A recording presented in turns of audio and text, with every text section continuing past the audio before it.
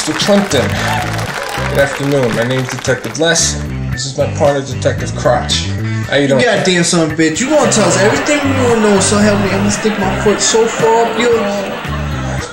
It's just scumbags like this. Get me all riled up. Well, you have to excuse my partner here. He's a little less forgiving than I am when it comes to being lied to. Now, why don't you start from the beginning and tell us everything you know?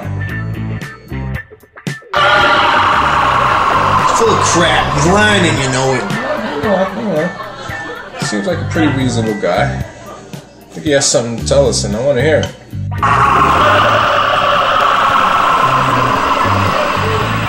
Oh, really? Interesting. Goddamn, Les, you gonna buy everything this windbag's selling? Whoa. Take it easy with that tone. I'm just trying to help you out. We're on your side. To tell you the truth, it's not looking too good for you either. Hell, we're getting nowhere with this. We tried to help you. Sure you want to go this route? This is your last chance.